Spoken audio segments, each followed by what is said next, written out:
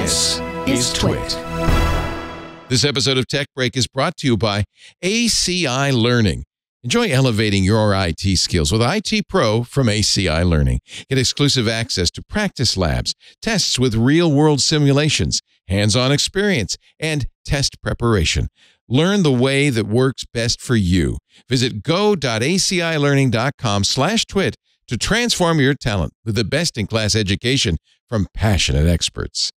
Let's jump into the news, starting with this. I thought this was actually pretty cool, and apparently Apple devices have had this for I don't know how long. So this is one of those things like, okay, they had it first, and finally it looks like it's coming to Android. But Find My Device, even when my device is turned off, because right now on Android, if you want to locate your device, say you leave it in a cab or something like that, or someone steals it, you only or you really leave it at the Lowe's parking lot. Did that happen to you? Oh no. Oh, okay. Absolutely not. All right, that was just interestingly specific.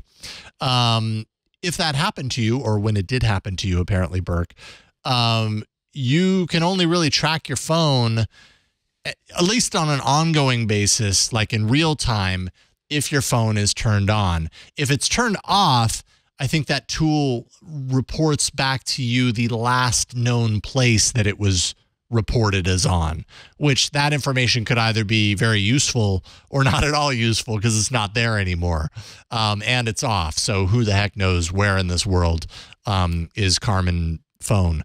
But apparently Google is working on this for Pixel phones. It's called Pixel Power Off Finder. Google's working to build a network, of course, for all Android devices, so including UWB, locator tags, phones, all that type of stuff.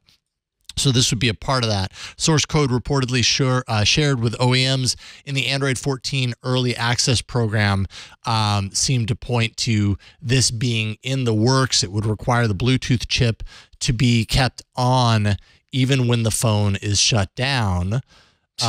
Which seems like a oxymoron, or what is that? Like, how can the Bluetooth chip be on if the phone is shut down? Well, it requires, I imagine, and Mishaal, maybe you can speak to this, but I imagine it requires a certain type of Bluetooth low energy chip in order to do that.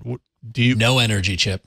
Well, there's like broadly three things that need to be done for this kind of feature to pan out. So the first thing is the Find My Device app itself needs to be updated to, support this feature.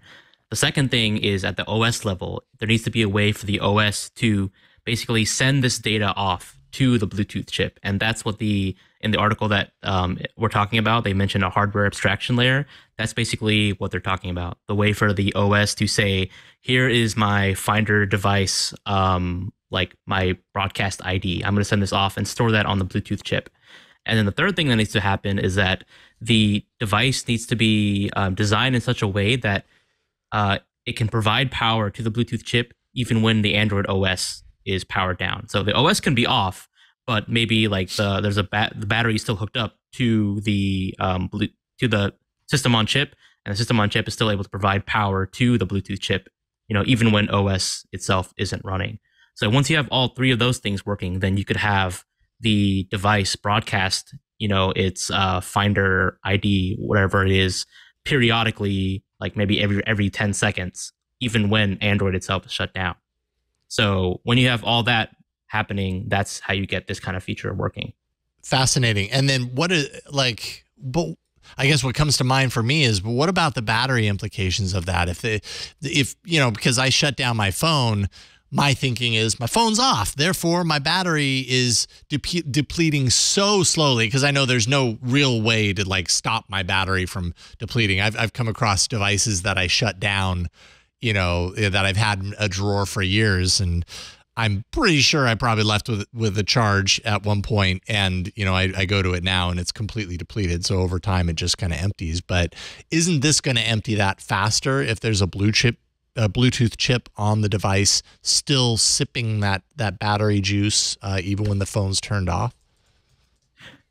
Well, actually, think about those Bluetooth trackers that you're familiar with, right? Those things are really, really, really tiny, right? And they last a couple of days on a minuscule battery, much smaller than within your smartphone. Yeah. Think about how long a smartphone-sized battery would last with the same kind of feature, just broadcasting when there's no display running, there's no modem. That's a great 5G. Yep. So it could probably last like weeks, to be honest.